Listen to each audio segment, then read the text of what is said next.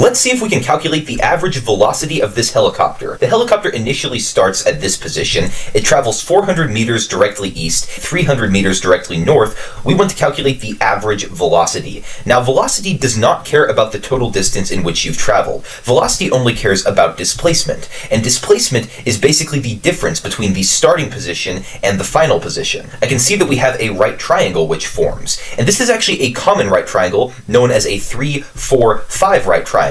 And since we have a 300 and 400, that means we must have a 500 meter displacement between the initial and final position of this helicopter. The equation for average velocity is displacement over time. We have the displacement in this problem, we just calculated it to be 500 meters, and we need to divide that by time, which is 10 seconds. So 500 meters divided by 10 seconds will give us an average velocity of 50 meters per second. So this is the average velocity of the helicopter.